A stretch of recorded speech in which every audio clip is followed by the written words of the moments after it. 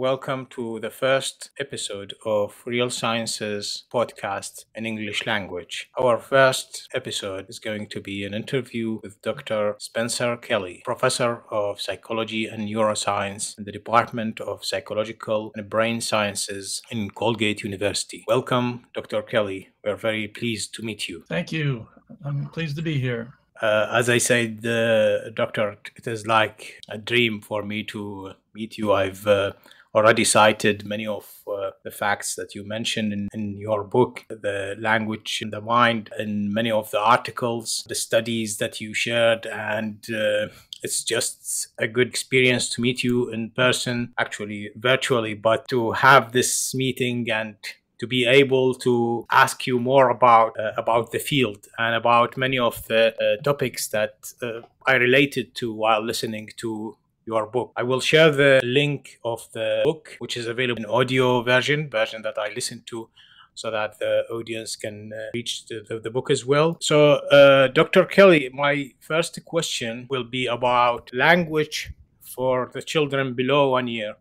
Many of us think that the children don't have any knowledge or any kind of processing for the language in the brain in the below 1 year. But you mentioned that listening to multiple languages could enhance the perspective taking and the categorical perception. So how can a mother or a father make benefit of such a fact while dealing with a child who's still below 1 year old?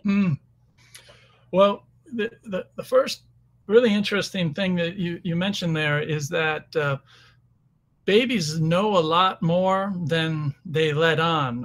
If you just look at a baby, it seems like they're basically sleeping, crying, and eating all the time, but they're already have some impressive skills. And so you mentioned understanding the language, for example, in your native language, or understanding two languages in your environment.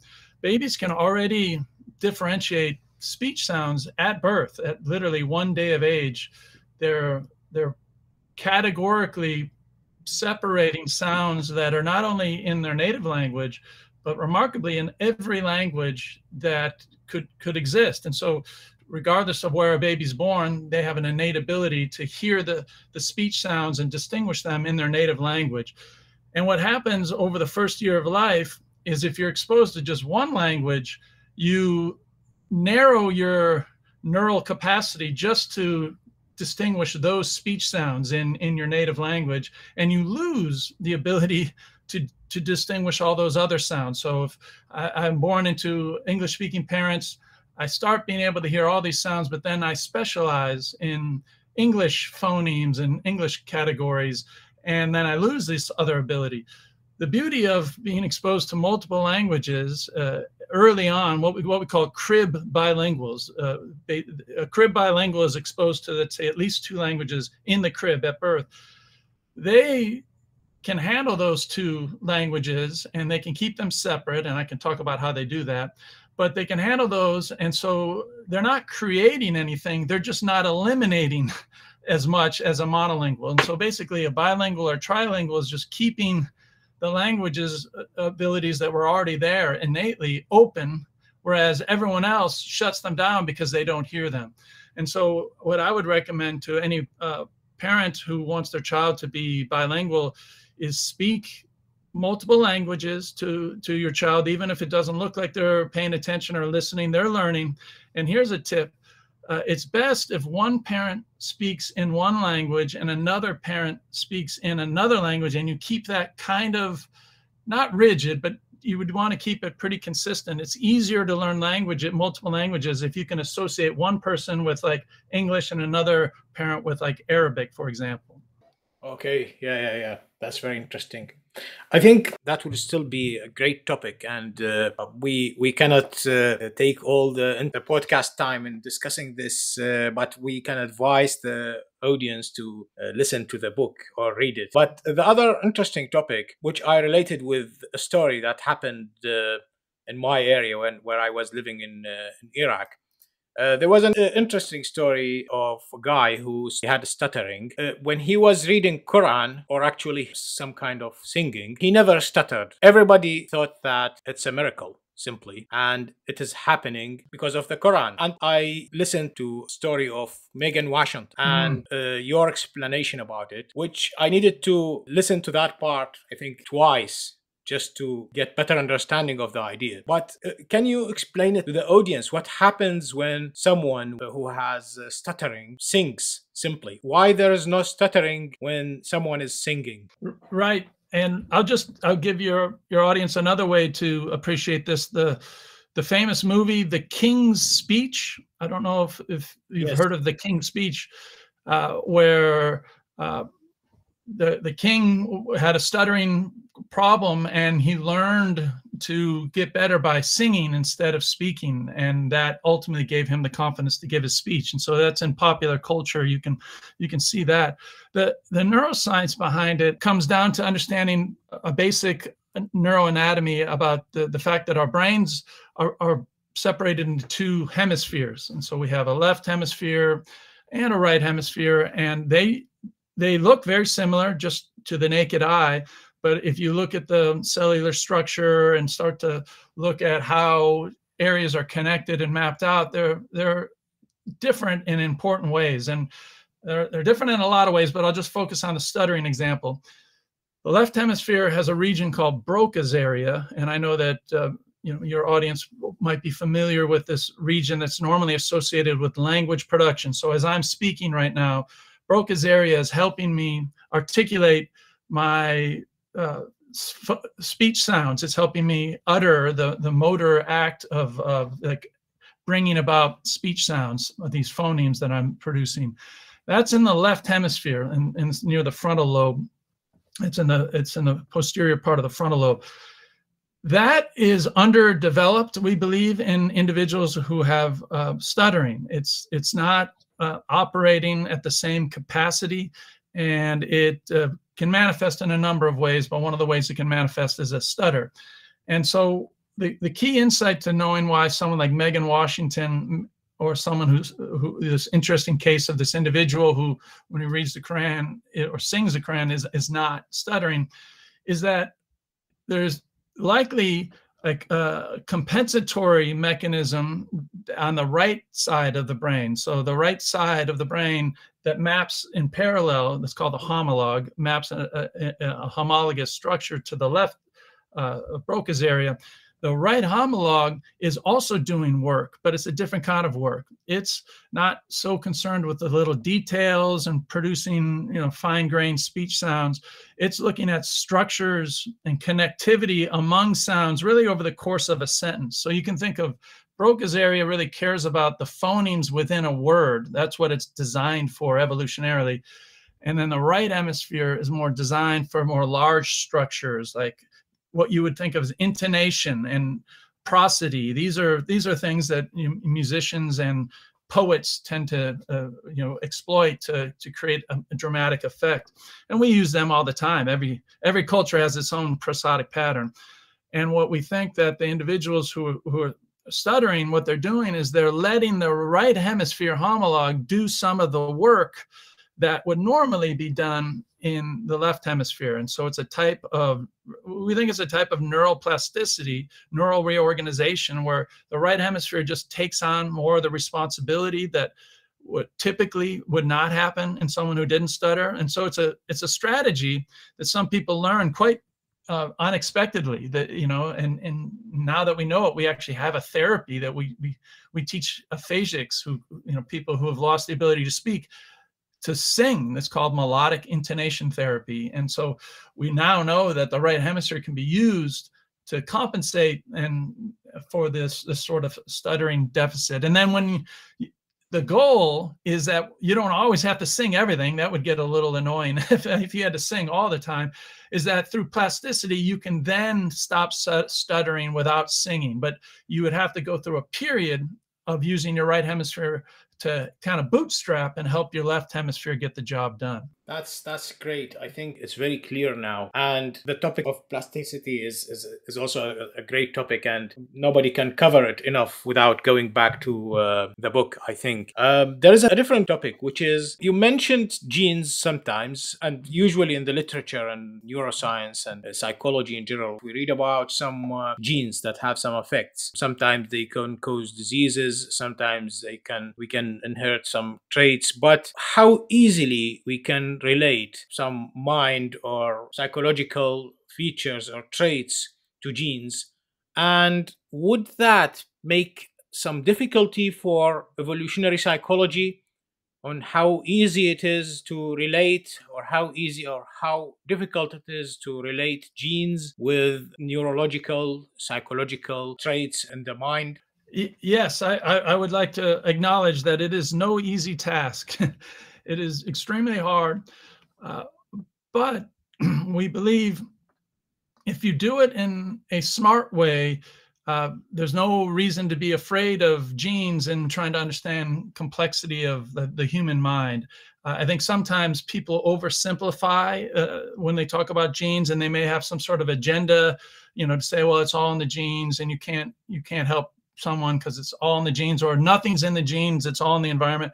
Those are very simplistic dichotomies, and for most things, it's a blend between the two. And so the way my approach is to start with some things that we know are genetically related. And then once we can start there, we can build outward. So I'll just give you one example. There is a genetic disorder called phenylketonuria, or PKU. PKU is a form of a developmental delay where there's cognitive deficits in memory and language. And we know that there is a genetic component, and we've identified the sequence. I won't get into the details. We've identified the gene sequence. And if you have this gene sequence, there's a high likelihood that you will develop PKU. However, if you intervene early in life, like if you change the diet of a pregnant mother, if the mother of someone who's at risk of PKU eats less protein, they have to limit certain proteins, it does not trigger the disorder and to the same degree, and these individuals end up developing in more neurotypical fashions. I think that's interesting for two reasons. One is it shows that something that seems like the mind, like memory and language, these pretty high level things, does have a genetic component. It's not totally reducible to genes, but it does clearly, these complex things like language and memory are related to genes. But the second reason I really like that is that it shows that the environment is a crucial mechanism for either, turning on or off these genes. And I think that's the model that if we're going to talk about high level cognition, things like language for sure, we're going to have to talk about the interplay between some genetic predispositions and then environmental input. And so that's the first thing, is it is possible to connect genes to high level things like language and memory, but not reduce them just to the gene, and which I think that both of those are important. But regarding like language specifically, one of the mistakes that we think researchers traditionally have done historically when studying language is to look for genes that are specifically designed for language. So the quote unquote language gene. And most geneticists, certainly nowadays, most molecular geneticists would say that's not the right way to think about genes and language. Instead, the way to think about genes and language is to think, what are all the cognitive sub-processes that allow language to, come into being? So language is not, a thing unto itself. It's really a bunch of smaller processes that need to work together in order for language to, operate.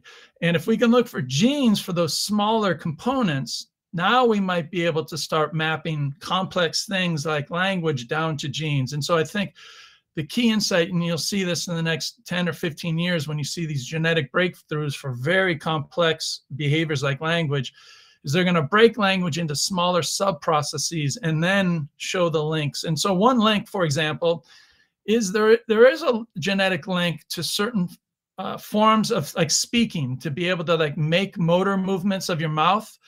That's a basic skill. It's it's not easy, but it's a basic skill that if you disrupt, you're going to have language problems. And we do think that genes do tend to map onto basic motor abilities to produce speech sounds. And so the idea is that if we can find more and more little genes mapping onto these sub-processes, we'll start to be able to piece together all the different genetic mechanisms for the language, capital L language. So I think it's possible, and I just think you're right. It is challenging. And I would say anytime you see a simplistic explanation, you should probably think that someone's trying to sell you something that's not true. The second part of this question is actually about evolutionary psychology, which is mainly based, or it should be based on genetics and inheritance of traits. So would that be an obstacle and a challenge for evolutionary psychology as well? I think evolutionary psychology that takes a sophisticated view of how genes map on to various traits, it's not challenging. I mean, technically it's very challenging, but conceptually it's not like a fundamental challenge to evolutionary psychology. My understanding of evolutionary psychology is it's a field that wants to try to explain human behavior in terms of its adaptive function, at least historically, its adaptive function. And if you're going to do that, then you're going to have to consider genes, because we know that that's one of the methods of inheritance. And so I don't see it as necessarily a threat to evolutionary psychology. I do see it as a threat to oversimplified evolutionary psychology. And so sometimes evolutionary psychology, it makes the rounds in the news because there's, really bold claims like, there's a gene for aggression, like aggression's a complicated behavior, and it's likely there are genes for components of aggression. That's true. But or a gene for love or a gene for language is my specialty. Those things are so complex that you're not going to find a single gene, let alone even like a cluster of genes that are going to map onto anything quite that complex. So it is a threat for simplistic models of evolutionary psychology, but there's enough smart researchers in the field now who are starting to talk to like actual molecular geneticists. Evolutionary psychology that is not talking to molecular the molecular biologists, that's a problem. I think they have to talk to one another if the field's going to grow. Yeah, Doctor, your explanation of the gene FOX2P was great, and it's also something that we advise the audience to get back to. And I may share if I think I mentioned it in one of the articles as a metaphor, how you simplified the role of FOX2P in other species. Right. Exactly. The idea, there are these, here's another, something that evolutionary psychology sometimes misses, is that there are a lot of genetic mechanisms that are not unique to humans that map onto complex things in humans that other species have, but they don't have those complex things. And so clearly humans are the only ones that have human language, and capital L language, and its full glory and complexity.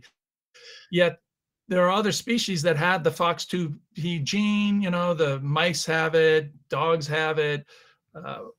It's what's called an evolutionarily conserved gene, and means it's been reused for lots of species. And we think whenever you see that, it's likely it's being used for more fundamental processes that get co-opted by organisms to serve other functions. And I think, humans, you've read the book, and so I don't think that language, we have a language gene. It's because we don't need a language gene. We just need genes for all the things that help you build language over development.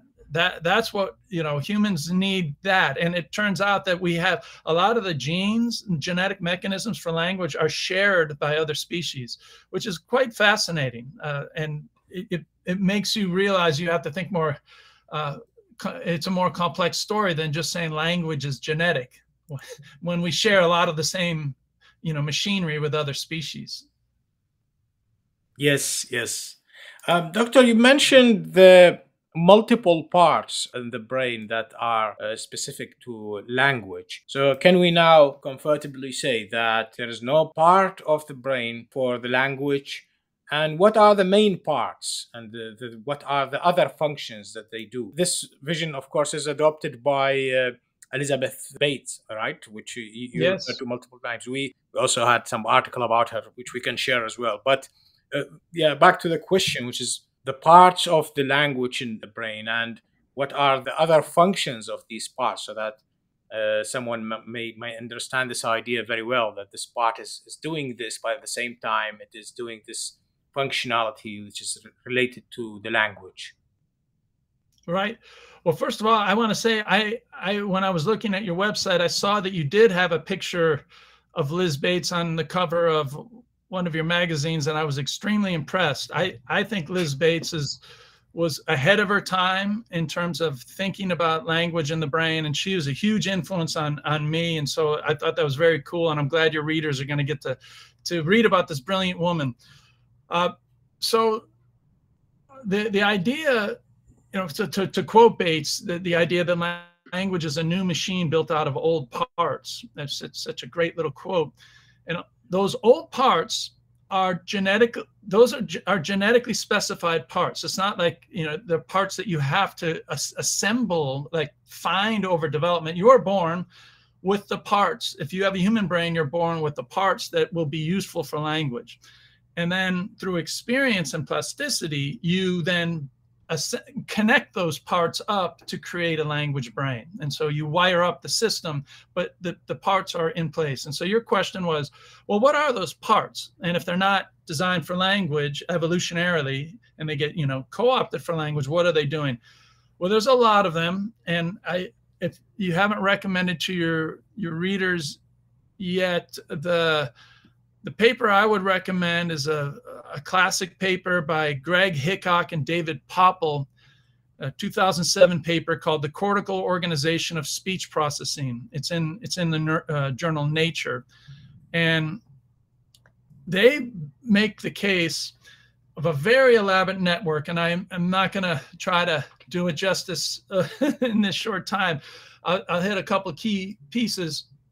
It's an elaborate network that spans the left and right hemispheres. That's the first, notable feature. It's not all left lateralized, not all in the left hemisphere. And it involves some of the major players. So I mentioned Broca's area, which is in the frontal lobe.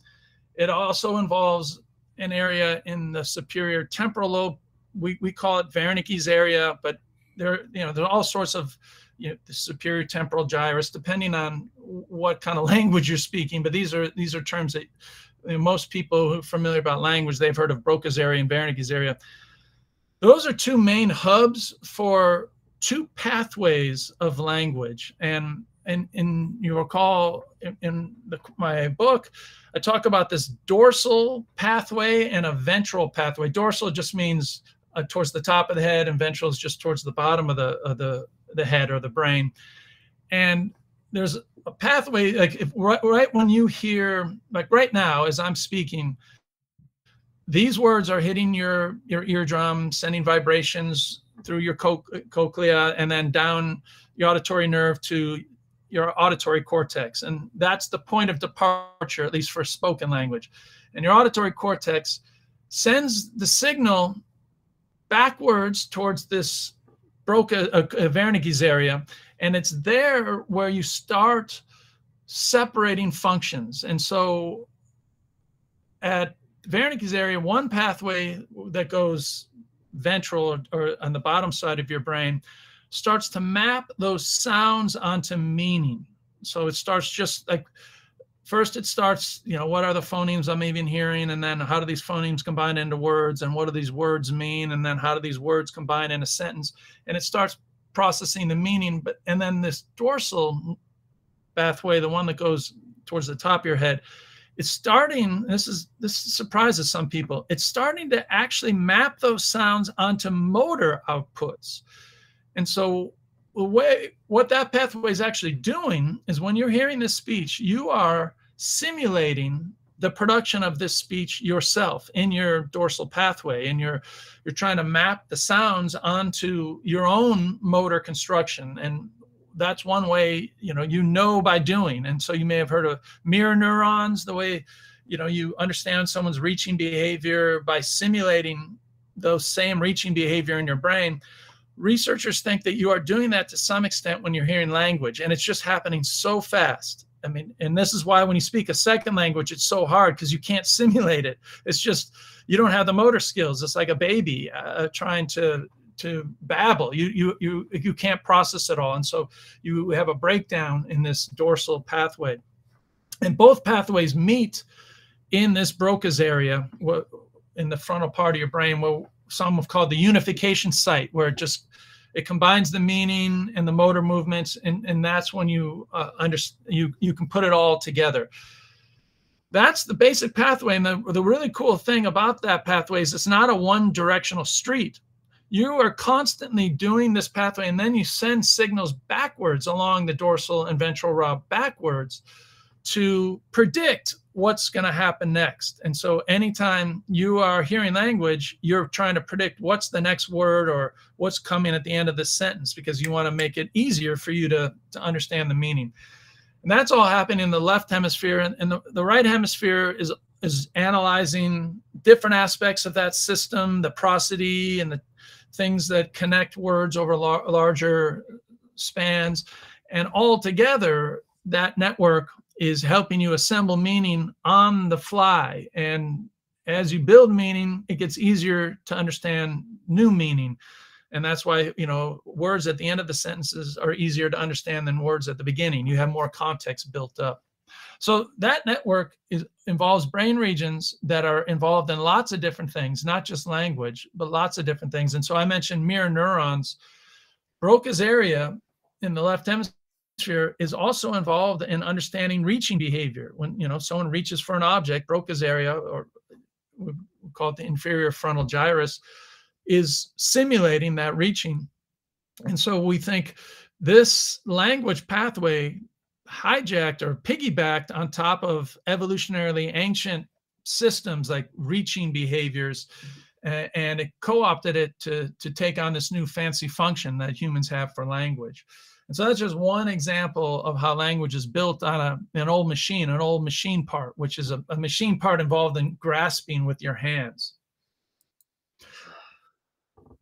I think that's great, Doctor. Well, I don't know if it's a good example, but it also leads to another question. You mentioned the cognitive control, and it's actually good news for multilinguals. And you also mentioned that bilingualism is not a rare thing in the world, and it's not something new for the humanities. It's something that was always there and was always happening and required for communication between humans.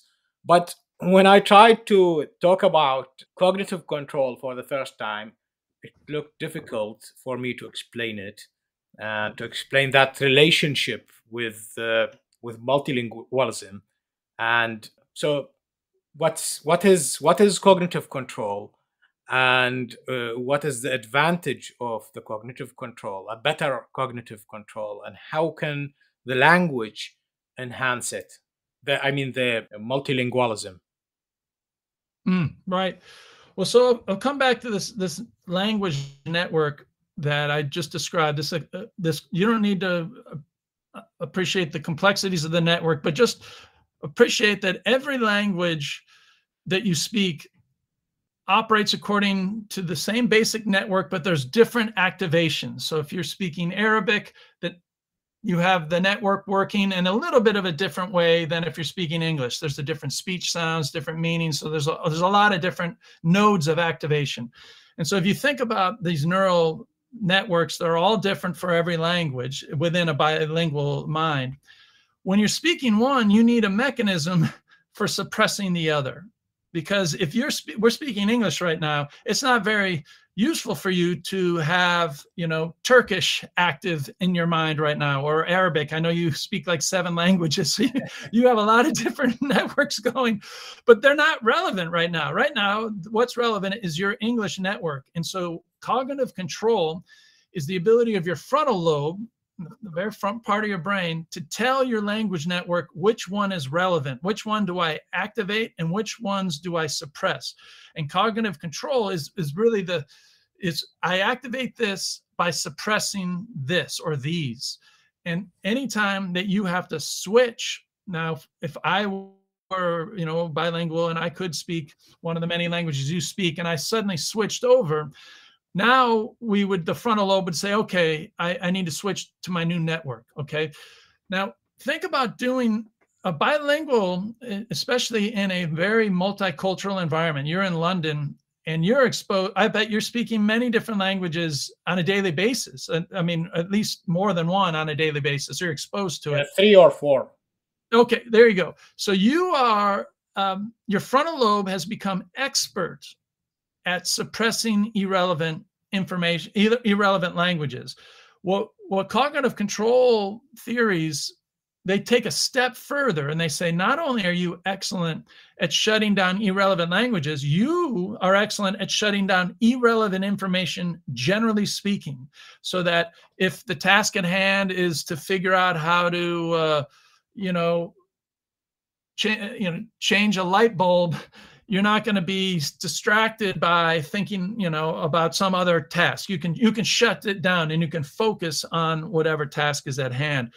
And that ability to suppress irrelevant information comes as an advantage, according to, this is Ellen Bialystok. If your readers or viewers want to read up, she's at the University of York, I think, in Canada, Ellen Bialystok, and I can send you the name later, but she's become quite famous making the case that bilinguals and multilinguals are using the benefits of this cognitive control to have better working memory and a better ability to switch between tasks, and instead of having one task bleed into another.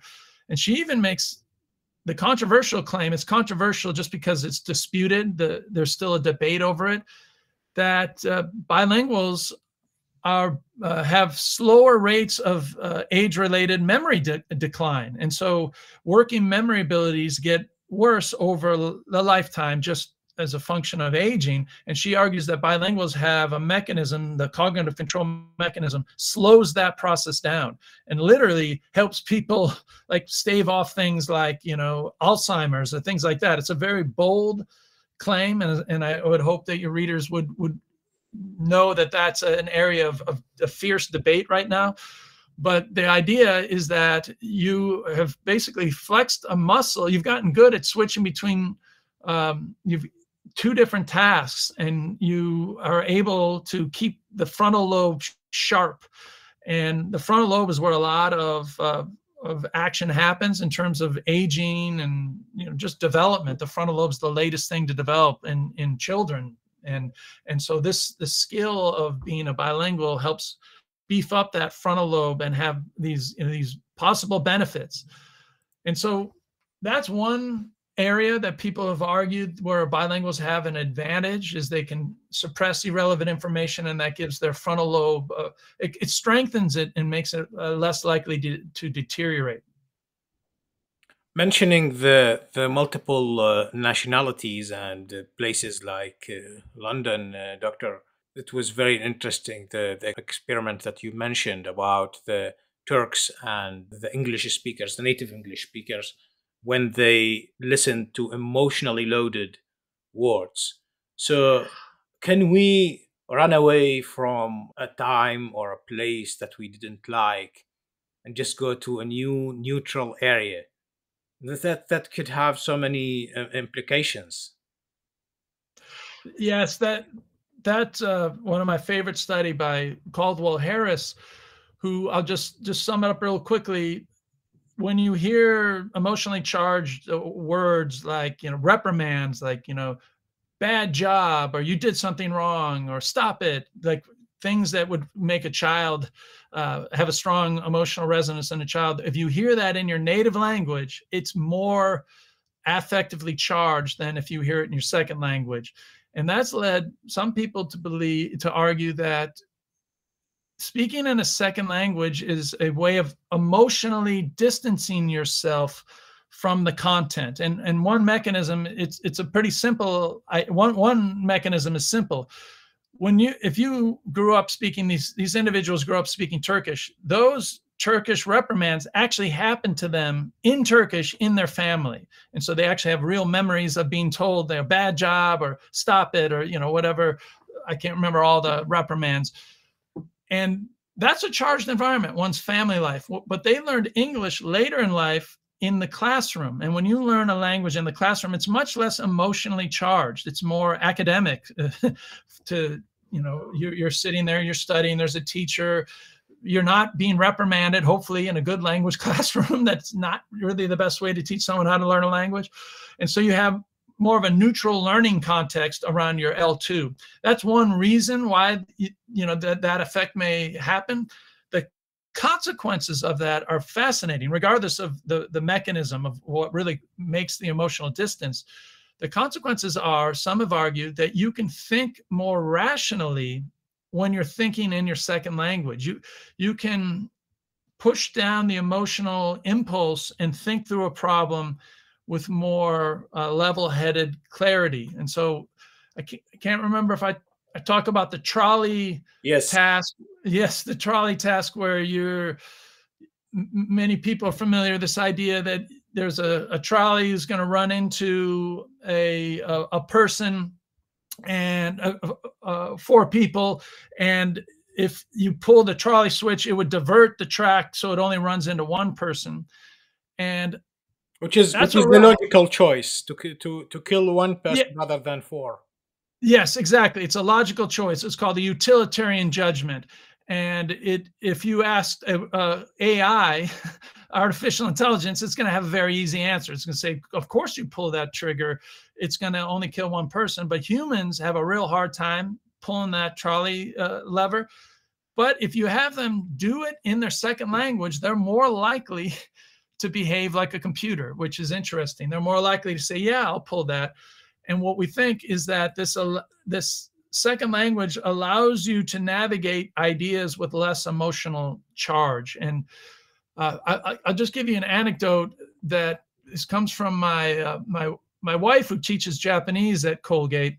And she does a speech contest where English speakers or speakers from all over the world come to Colgate when there's a contest for speaking in Japanese. And this one American student wanted to give a speech about how during high school his parents lost all their money and they had to live out of a car in a park for 1 year. He went to his senior year in high school living out of a car. And of course, you can imagine he was ashamed, and it was just very traumatic. And he decided to give a speech on this subject in Japanese. And the reason why he could do it is he told my wife he could actually think about it for the first time ever when he thought about it in Japanese. And he said he never shared this with anyone else. And he gave a speech and he won a prize. He won the top prize. It was a beautiful speech. And he was able to then, after that, start talking about this difficult time in his life. And I think that's just a fantastic example of what you can do if you have a second language to navigate, the complexities of life. And so some therapists even try to help their patients who speak multiple languages by speaking to them in their non-native language so that they can see things from, different perspectives. And so I think there's a lot to be explored there with emotion in second languages. I tried this, doctor, with the Spanish, where I don't feel ashamed when I talk about the same thing that I would describe it in English or in Arabic. So really, you've experienced this yourself? Yeah. Yeah. I can say things that I usually can't say in the same way, at least in my language, my native language. That's interesting. I'll give you, this is an example that maybe some people can resonate with. There are three words in English that's very hard for young people to say to, if they're dating or something like that. Saying "I love you" is a big deal. It's a big deal, certainly in my culture, if someone actually says that. But I've heard stories where someone has told their partner that they love them first in a second language, because it allowed them to kind of get it out in a safer environment. And so I think that's an example of something that probably some of your listeners have experienced. I think the example that I just will mention, because this topic is very interesting. Although I want to move to a more interesting part. It's many of the Arabs find it fine to say the word sex in English, and it is less easy to say it in the standard Arabic, which is another language, but it's close to the Arabic dialects, which is also considered as language as well. But saying the word sex in the local dialects in Arabic is not only emotionally loaded. It's something that you can't say normally. That's interesting. Yeah. There really are some words that if you say in your native language, they're almost impossible to say in public. And there are some words that I will not say in English, especially around in certain dialectical environments. That's a universal, apparently. I have two questions from two of my friends and colleagues in real sciences, and I'm going to read them, not to read them as they have written them. And it is very interesting for me because unlike my questions, which are questions that are closer to the audience of someone who is interested in the topic, these are questions from a specialist. The first question is from Ramzi Muhammad, a psychiatrist in Saudi Arabia. And his question says, my question is about the relationship between language and psychosis. In chronic psychosis cases, schizophrenia particularly, I noticed some issues in the language production. Some patients were creating new words. Others were connecting irrelevant words with a rhyme despite the lack of semantic relation between them, clang association, while others were making word salad where they mix words without any phonetic, lexical, or grammatical sense. Now, is there an essential relationship between psychosis and language? Some studies mentioned that the cognitive deaf and the dumb patients rarely become psychotic. Does that mean that language role in understanding the reality could have some role in psychosis, so that when language degenerates, the understanding of the reality gets affected in the same way or vice versa? Ramzi. Well, what a fascinating question. So thank you for that. And this is really at the limits of my knowledge. And I've explored this area a little bit just because it is so interesting. The first thing is to acknowledge that, indeed, the language disruptions for schizophrenia are really, diagnostic. It's certainly in some criteria in the West. In the Diagnostic Statistician's Manual, certain of those neologisms and stream of consciousness, and even just lack of slow speaking rate or very short sentences, those are can be diagnostic of individuals with schizophrenia. And so there's definitely a relation there. I hadn't thought about it in the way that your reader asked it, which is, could those not just be a manifestation of the schizophrenia, but a mechanism for it? That's a great, really cool question.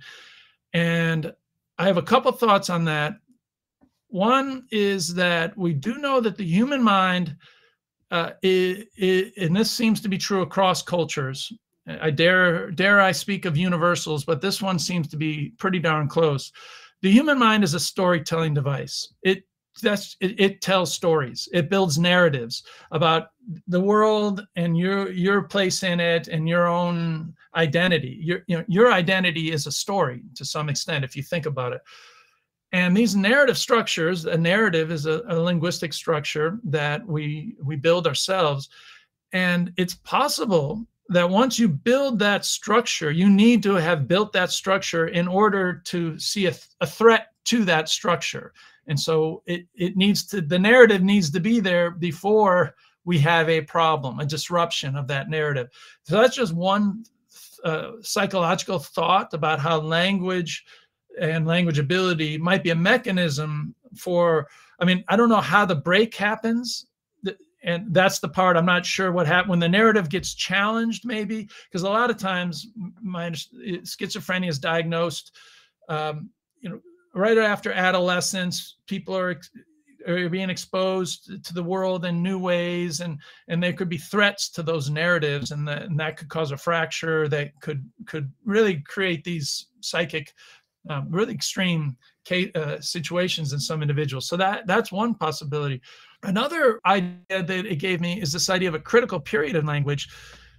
People from about 0 to 12 to 15, it's somewhere around basically birth to adolescence is the window of opportunity for you to truly master a language. And if you learn a language much after that, you're not gonna master it unless you're a gifted actor or just there's some individuals who can pull it off, but it's hard to learn it after that age. And it's interesting that 15 years of age is about the time in which people are diagnosed, or that's from my understanding, with schizophrenia or psychotic breaks.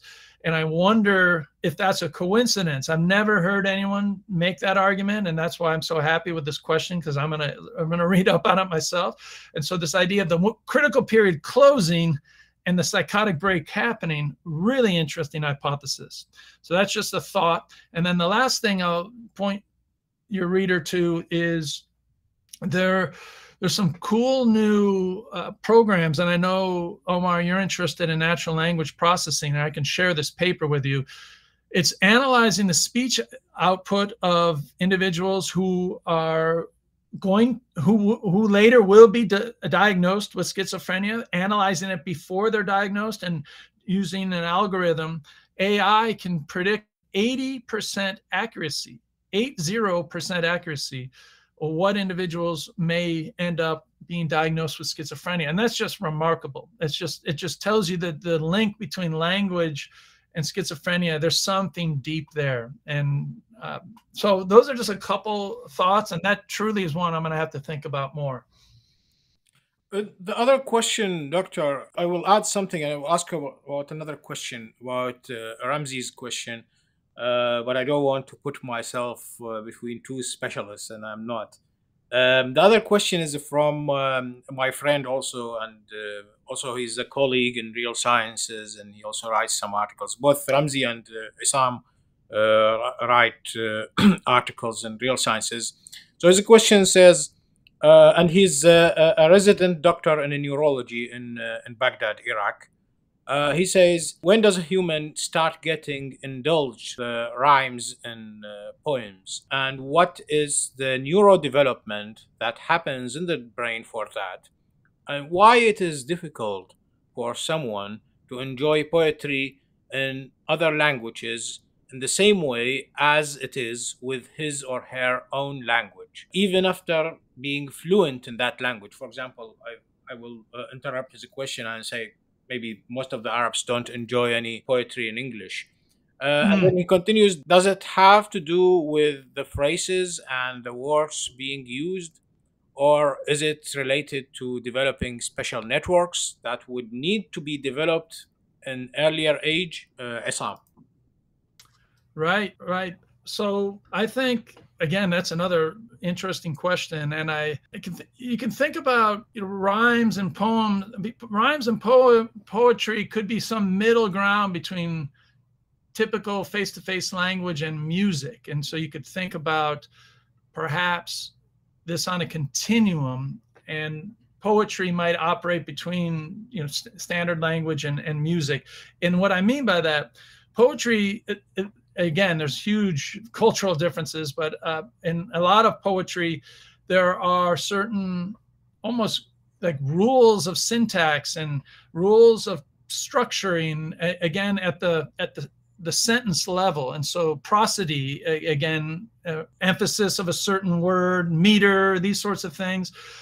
Those are, I think we're all designed, our right hemispheres are designed to be on the lookout for that kind of structuring. And I think depending on whatever culture you grow up in, you commit your right hemisphere to that prosodic pattern. And in the case, I mean, this isn't just poetry, but there are certain prosodies where, in English, you finish if you're asking a question, you finish with a rising intonation. But that's not true in all languages. Some languages you have a falling intonation, and there's all sorts of various cultural and linguistic differences across languages. But those things, once you commit to them, they're hard to uncommit to. Just like once you commit to a phoneme, once I commit to English phonemes, it's very, very hard for me to hear some Arabic speech sounds I can't even process. Literally, my ear does not hear the distinction between them. And I think that also might operate at higher levels, these prosodic structures. It's not that you can't hear them, but you might not be able to see the pattern that holds them together. And so I think probably what's happening, it's not so different from when you commit to your native language with regular old speech. I think you commit to the rhyme structure and the intonational structure and the music structure of your culture's rhyme and music. And so I think it's more of this neural commitment and plasticity kind of locking in place what you think will be useful for you to navigate your particular language and culture. I think, Doctor, you wouldn't be able to pronounce a and e, which are both different letters, but a is more difficult. Yes, I think I'd need a lot more practice. Plus, hopefully less practice than what you need for the Japanese. Yes, I'm taking one language at a time. So Japanese is, I hope my brain can handle the changes. Going to Ramsey's question, Doctor, you mentioned many things, but one of the things that are stuck in my mind since the last time when I listened to the book is the uncertainty. You mentioned the colors, and you mentioned that there was some experience when we have some parts that are related to the language and it is uncertain to our minds, and there are parts that similar to being built in our minds. And in the book Number Sense, which you recommended, it kind of gives this idea that most of the humans have the count 1 2 3, are able to count to 1 2 3 even before they learn the language, and many animals as well, even more than 1 2 3. I think the ravens until 5 or 7. Does that the relation with the psychosis has something to do with having these uncertain ideas being on the same level or equal to the other ideas that represents the basis of our thinking and the basis of our mind, things that we need more, things that we should prioritize? Interesting. So you're asking if having language is a way of imposing some certainty onto an uncertain world that gives us some kind of structure for navigating that world. Yeah, would it give us unrealistic worlds, because it's something that is made up somehow. It is Oh, related to some sensations, but we can at the same time build something. You mentioned the narratives. Many authors make their own worlds in a story, and I'm not sure about people with psychosis.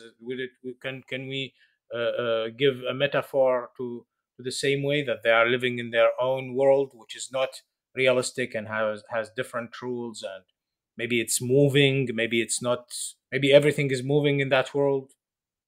that's really interesting. I keep coming back to the question of what is for schizophrenia, is it the way of thinking that changes first and then language just follows along? Or is it the other way around, the way of, thinking in language?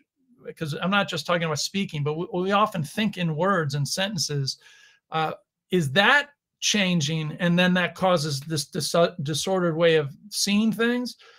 That is I would love to know how you pull those two things apart. If I'm understanding your question correctly, you're suggesting the latter, that it's possible that there's some kind of breakdown in the ability to use language in this ordered way that then causes this cascade effect that breaks down our thinking about the world in an ordered way.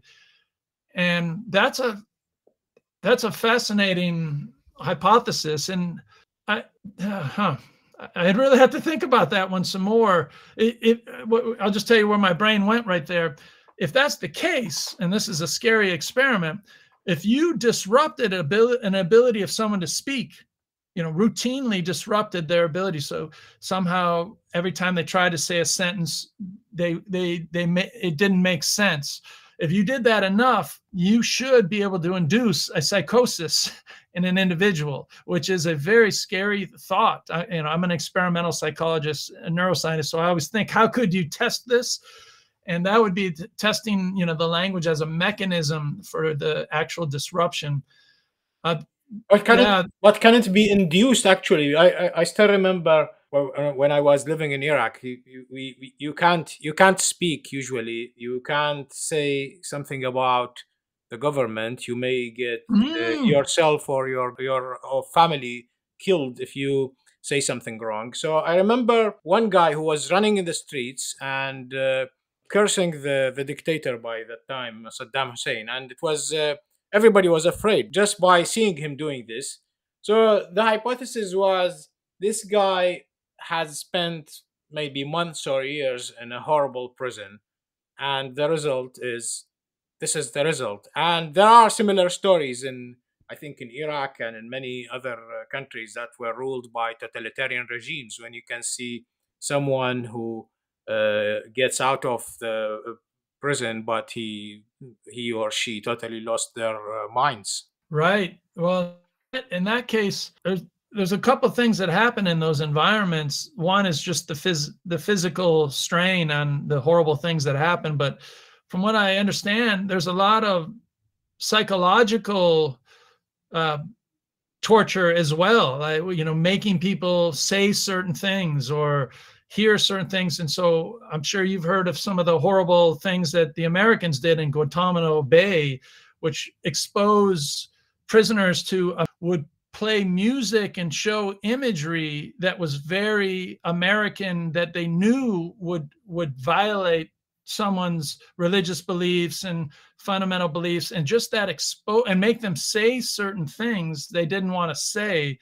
And that, I think, is a form of breaking someone by forcing someone to hear language or say things that would violate what you really, believed in your heart, just to stop some awful thing from happening. That's a form of brainwashing. I do think it's, and I think a lot of powerful, bad people are using language to, change the way someone thinks, and that can lead to these total breaks. I think once you realize you've changed because you're forced to speak a certain way or act a certain way. So I think the relationship, it's not just physical, but there is this linguistic thing that happens in captivity as well.